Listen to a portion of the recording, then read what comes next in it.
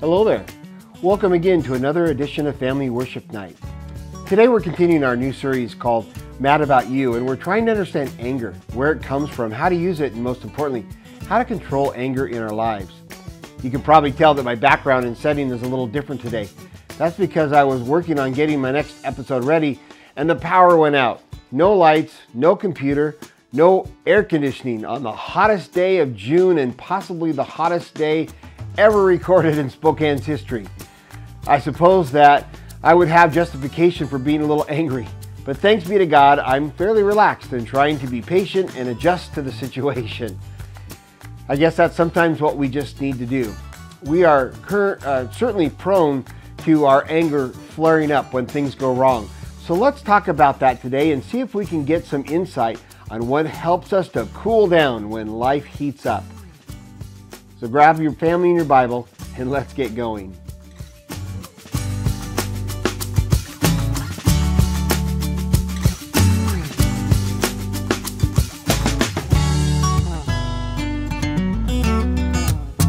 You know, Proverbs 19:11 says, "Good sense makes one slow to anger, and it is his glory to overlook an offense." You know, I think that we often live with the delusion that everything in life is supposed to be fair and just, and most importantly, go exactly the way I want it to. But rarely does that happen. You know, actually earlier this morning, I was at a home improvement store looking for a part that I needed. There was only one clerk in the appliance department, and there were 3 people ahead of me. So I was waiting, and another person walked up. It was an elderly man who was rather gruff, and he said, "Are you standing in some kind of line waiting for these guys?" I said, "Well, I don't know about a line, but I know that there are probably 3 or 4 of us waiting to talk to the associate." He said, "I can't believe it. The most expensive section in the store, and they can't have more than one person to help us." He was obviously upset, and so I thought I'd try to help calm things down by saying, well, I know that he has already called for help a couple of times, but I guess nobody else is available right now. Sounds like the name of the game today is just being patient. Well, that didn't help his mood that much. And so he says, "I'm too blankety blank old to be patient. I ain't got enough time left." I chuckled inside. I thought if I laughed out loud, it wouldn't help much. I suppose there is a little bit of truth to what he said. However, I don't think anger will speed things up, make anybody else available, or make anything better. In fact, anger causes things to make things worse. And I wondered if he really wants to spend the rest of his days being angry. You know, it makes no sense. I guess that's why the Bible says that good sense is slow to anger. Well, let's talk about that a little bit more. But I think we need a word of prayer and then our song for today. And then we'll come back and we're going to look at that verse again in Proverbs. So would you join me as we pray? Our Father, we give you thanks for this day. Even though it's hot and it's got its challenges, I thank you for the day. It's a day to honor you, to worship you, to seek your help in our lives. May you lead us. May your Spirit give us wisdom and help us in this area of anger, that we might be able to learn how to be wise and to seek you, that we could enjoy our days and find the joy that you have prepared for us. So with that, Father, lead us, I ask in Jesus' name, amen. Well, let's worship a little together, and then we will come back. Lord, oh my soul, worship His holy name. Sing like never before.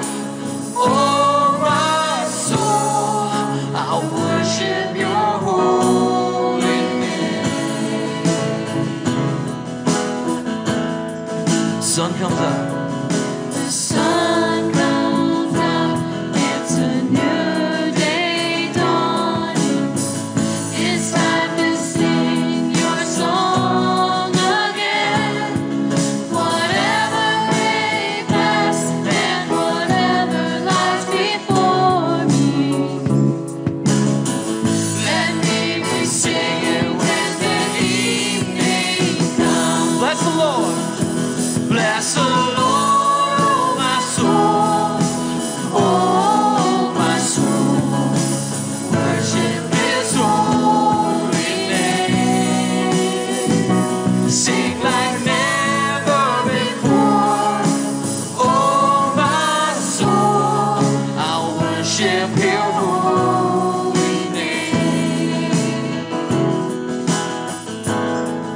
rich in love.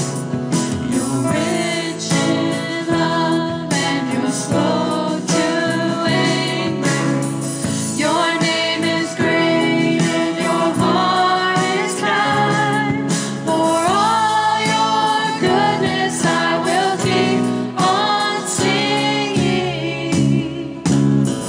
10,000 reasons for my heart to find.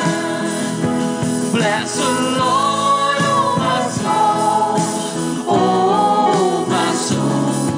I'll worship His holy name. Sing like never before, oh my soul. I'll worship Your holy name.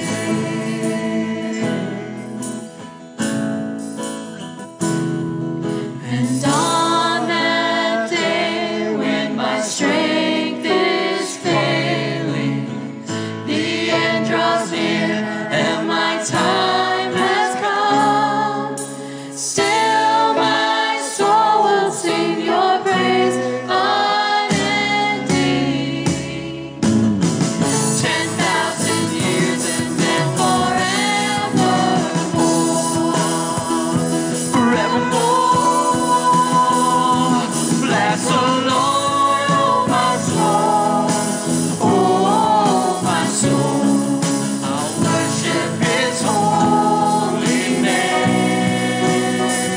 Sing like never before, oh my soul. I'll worship Your holy. Sing, bless the Lord, oh my soul. Bless the Lord, oh my soul, oh my soul. Worship His holy name. Sing like never before, oh my soul. I'll worship Your holy name. Yes, I'll worship Your holy name.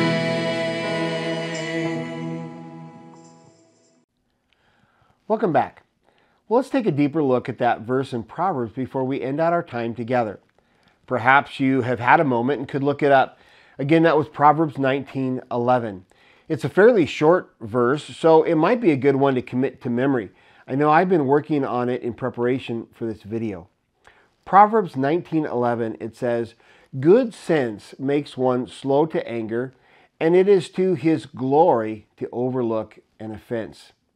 So let's think about that for a moment. First, notice that it is not weakness or cowardice to be slow to anger.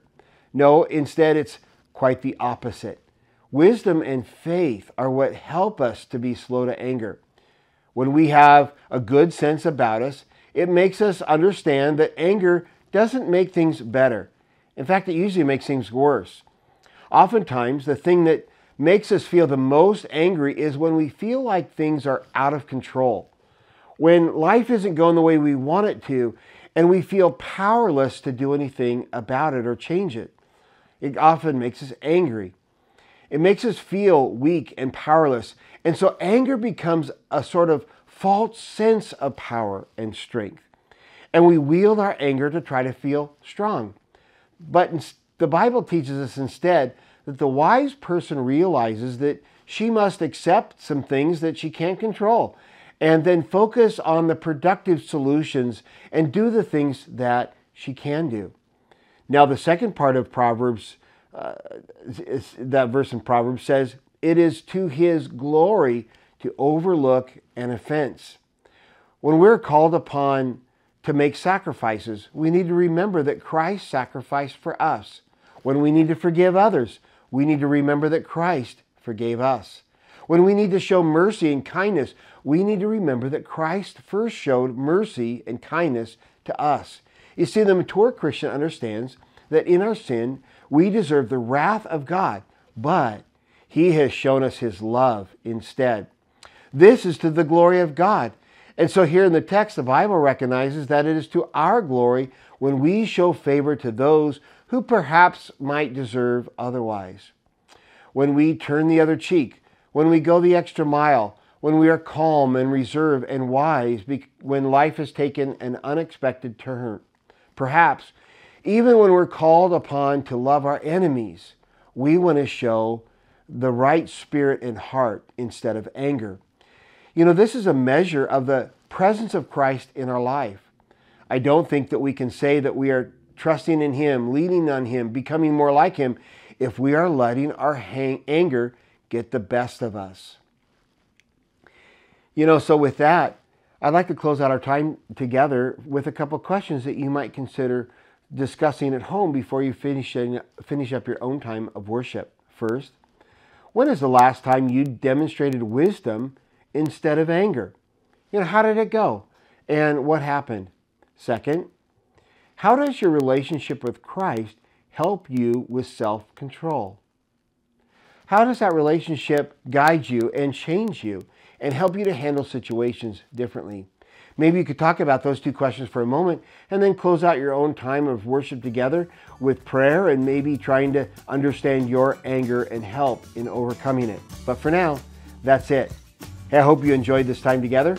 Family Worship Night will happen again next week, so make sure that you subscribe to the channel and click the notification bell to receive reminders every time we add a new video. If you found this video helpful in any way, consider sharing the video on your own social media page and encourage others to join us for Family Worship Night. We'll see you again next week.